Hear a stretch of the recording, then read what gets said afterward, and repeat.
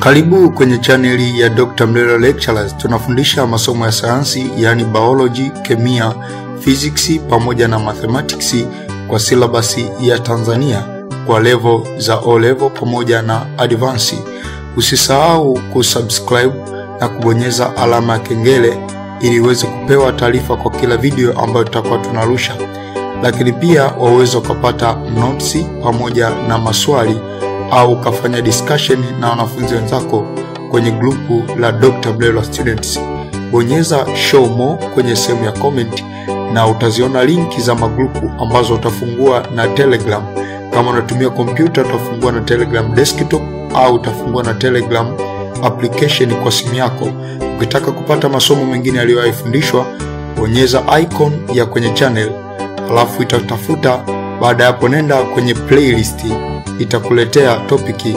Utachagua topiki unayotaka kusoma na utaanza kuangalia video bure kabisa. Nikutakie kipindi chema.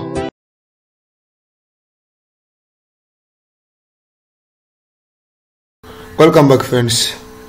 In today's session, this is session 51 and we are going to continue our discussion and condition.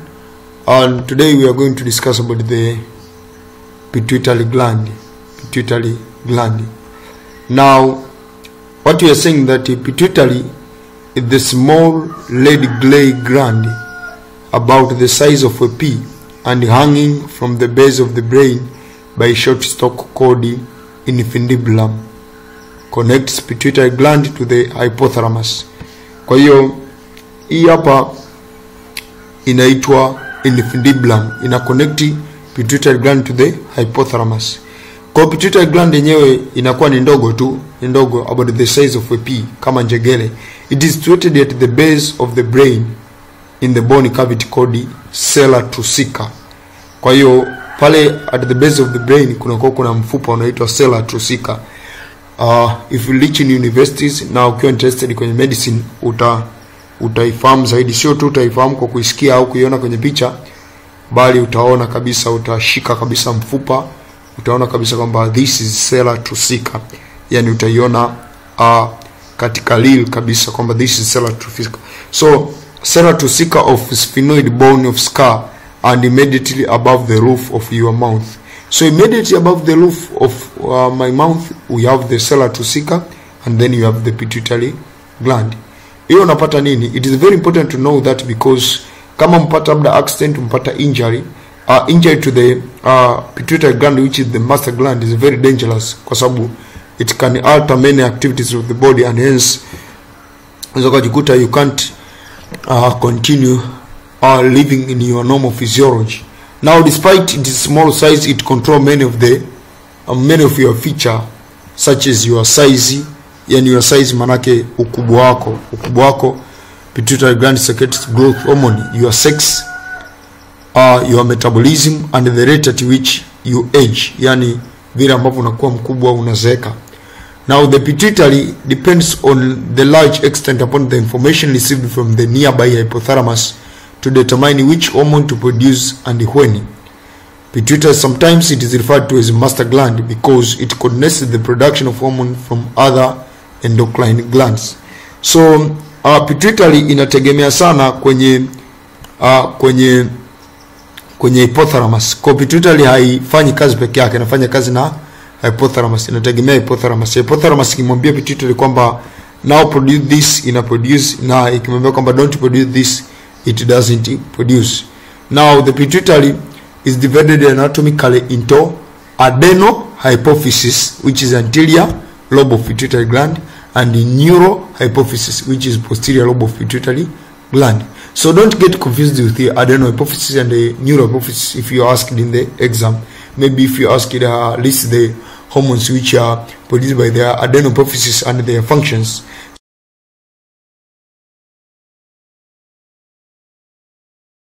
So adenohypophysis simply it's anterior pituitary gland. So unatakiwa tu ujue angalau basic concept kwamba kwa nini inaitwa hii adeno, kwa nini inaitwa neuro hii adeno. Adenohypophysis, it is because adeno means gland. Adeno means gland. So adenohypophysis hii ni kwa sababu yenyewe inatengeneza hormones. Anterior lobe of pituitary gland inatengeneza hormones. Lakini neurohypophysis na adenohypophysis, yani yenyewe nature ya cell zake za anterior pituitary gland, they are glandular in nature. Lakini kwenye neurohypophysis, which is posterior pituitary gland, yenyewe haitengenezi hormone. Remember I told you before kwenye hypothalamus kwamba the posterior pituitary gland tend to store the hormones produced by the hypothalamus.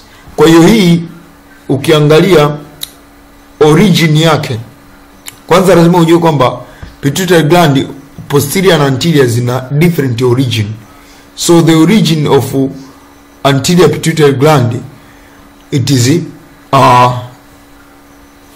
is yani glandular in nature, wakati origin ya posterior pituitary gland it is neural in nature.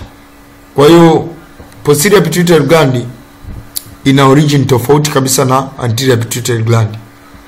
Kwa hiyo that's why it is called adeno and another it is called neural. So the anterior pituitary gland is the region of glandular tissue which communicates with the hypothalamus by means of thin blood vessel forming hypothalamo-hypophyseal portal system. The posterior part is nervous origin and it is in effect an outgrowth of hypothalamus. It is communication with the hypothalamus is by nerves, that is axons of hypothalamic neurons rather than blood vessels. Kwa hivyo ndivyo ambavyo tunaweza kueleza kuhusu hypothalamus. Now let's look about the anterior pituitary. Hivyo ndivyo ambavyo tunaweza kueleza kuhusu pituitary. Tuangalie kuhusu anterior pituitary. This portion of pituitary gland produces 6 hormones.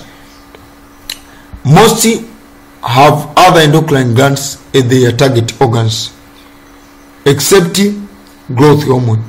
Kwa hiyo most of these, kati ya 6 hormone, most of them they have other endocrine glands kama target organs.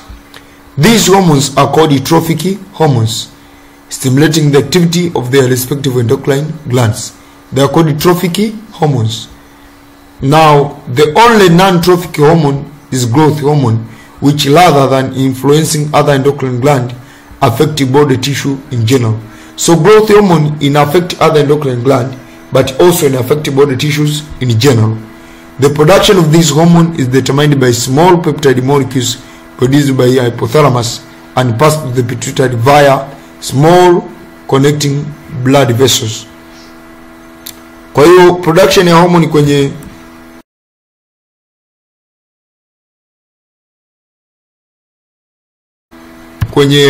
hii anterior pituitary gland inategemea sana hormone ambazo zitakuwa secreted from the hypothalamus. Inategemea sana hormone zitakazokuwa secreted from the hypothalamus.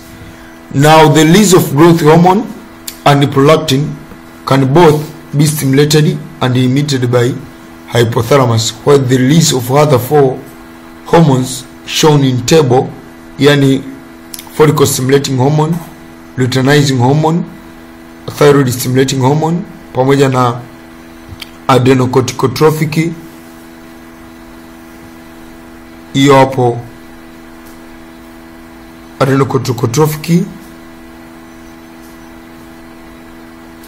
adenocorticotropic hormone is regulated by negative feedback of hormones from target glands acting on receptors in the hypothalamus and anterior pituitary gland. Kwa hiyo kuna utofauti hapo kwamba growth hormone yenyewe na prolactin stimulation yake inatoka wapi? Kwenye hypothalamus. Is stimulated and inhibited by hypothalamus. Kwa maana yake tutakuwa tuna growth hormone releasing factor, tutakuwa tuna growth hormone release inhibiting hormone, growth hormone release inhibiting hormone. Alafu kwenye prolactin na tutakuwa na prolactin releasing factor na prolactin inhibiting factor. Lakini hizo nyingine zote tunakuwa tuna only factor ambayo ya kurelease. Control yake inafanyika by negative feedback. Na nikwambia negative feedback tutaenda kudiscuss wapi kwenye homeostasis. Just stay with me, subscribe the channel, and then utazidi kupata updates tutakwenda kudiscuss other topics. Kwa hiyo tunachokisema ni kwamba growth, hii ndio table ambayo ina summarize hizo hormone zote pamoja na function. Hapa huyu ni hormone anayekuwa released by hypothalamus, hapa anterior pituitary gland, response ya pituitary, hapa site of action. Kwa unaona growth hormone releasing factor au jina lingine inaitwa somatocrenin anasababisha release ya nani? Ya growth hormone. Release ya growth hormone huku most tissues, site of action most tissues. Alafu growth hormone release inhibiting hormone somatostatin huku anafanya nini? Inhibition of growth hormone secretion. Action yake ni most tissues. Tuna prolactin releasing factor hapa, prolactin kwenye pituitary, ovary and mammary glands. Action yake prolactin inhibiting factor. Kwa hizi mbili ndizo ambazo stimulation na inhibition inakuwa by hypothalamus, lakini hizi nyingine ni just stimulation. Unaona gonadotrophin releasing hormone, in some textbook wameandika nani? Luteinizing hormone releasing hormone. Sasa huyu hapa anasababisha release ya two hormone huko, follicle stimulating hormone pamoja na luteinizing hormone. Kwa huku kwenye hypothalamus anatoka mmoja, huko wanakuwa hormone wawili. Haya, kuna thyroid thyrotropin releasing hormone huku thyroid stimulating hormone, thyroid gland, adenocorticotrophin releasing factor, adenocorticotrophic hormone. Kwa adenocorticotrophin, sometimes some literature books utakuta wameandika adenocorticotrophic, ni kitu kile kile. Adenocorticotrophic, adenocorticotrophin ni kitu kile kile. Kwa hizo ndio ukiziangalia hapo ni 6 hormones hizo, unaona, na 1 2 3 4 5 ni kama 1 2 3 4 5 6 7 ni kama 7, lakini okay, don't get confused because of that 6. Hiyo ni kwa sababu tu ya difference in textbook ambavyo huwa zinaandika. Lakini pia we have the posterior pituitary gland. Posterior pituitary gland, this originates an extension of the brain, that is the hypothalamus. It do not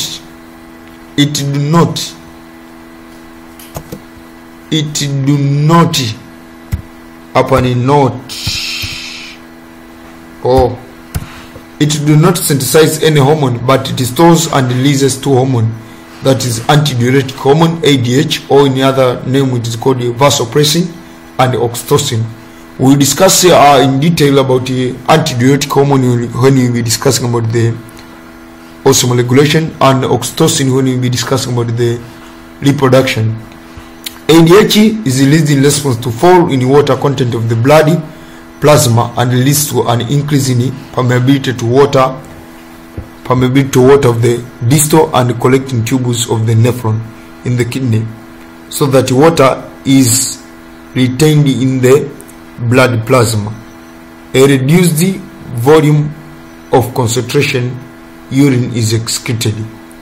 Oxytocin causes contraction of uterus during birth and ejection of milk from nipples. So oxytocin has two effects: contraction of uterus and ejection of milk from nipples. While ADH, its major function is regulation of water. So ADH and oxytocin are produced by neurosecretory cells bodies lying in the hypothalamus and pass down the nerve fibers. These neurosecretory cells are much more specialized than those connected by the secretion of the secretion of releasing factors, and they form structures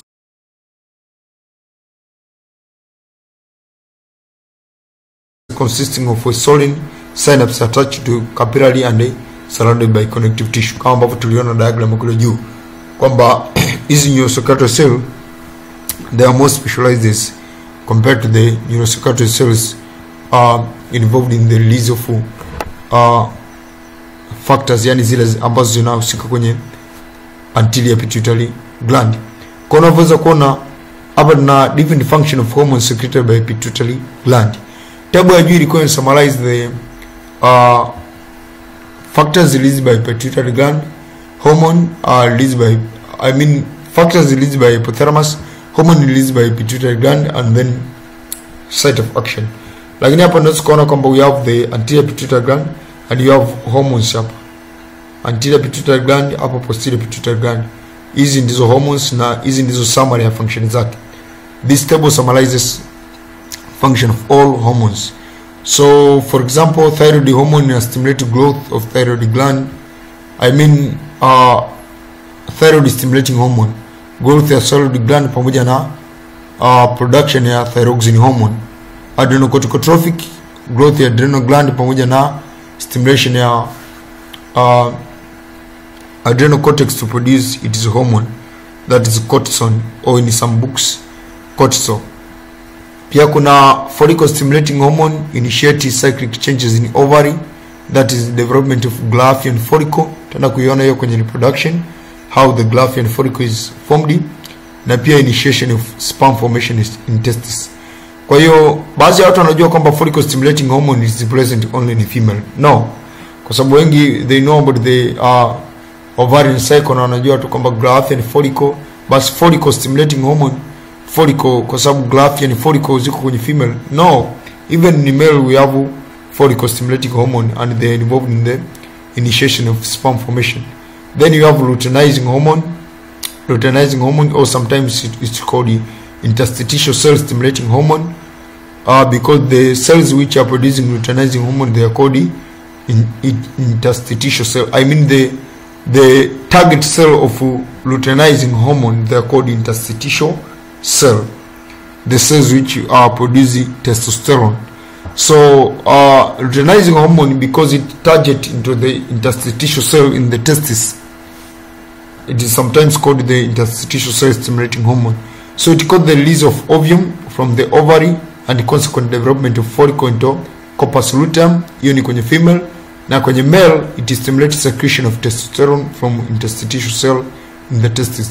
So sometimes this question comes with the question of reproduction, or sometimes comes with the question of endocrine system. Unauliza utaje the role of follicle stimulating hormone and luteinizing hormone both in male and female. So for example, hapa follicle stimulating hormone in female, cyclic changes; in male, initiation of sperm formation.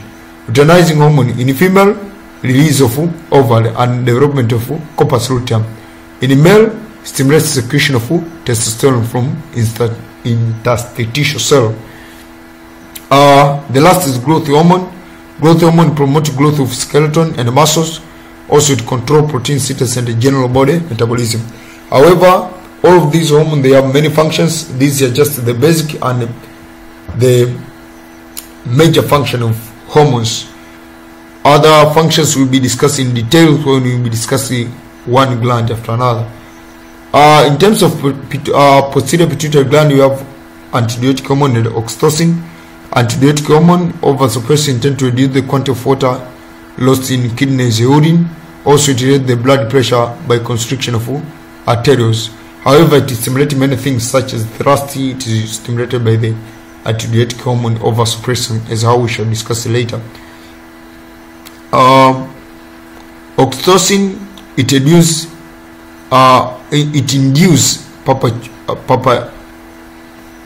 parturition, that is birth, by causing uterine contraction, and it induces lactation, that is secretion of milk from nipples. Kwa hiyo that is the function of pituitary hormones. In the next lecture I will discuss in detail about the growth hormone, kwa sababu nikwambia kwamba growth hormone yenyewe haiendi kufanya kazi kwenye glands. Kwa hiyo hatuna wakati ambao tuta discuss growth hormone.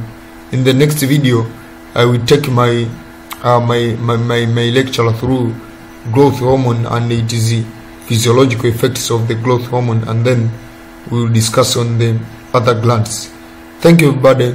Don't forget to subscribe to the channel for more updates on coordination and other topics of chemistry, physics, biology and mathematics. Thank you. Don't forget to like, share and subscribe to the channel.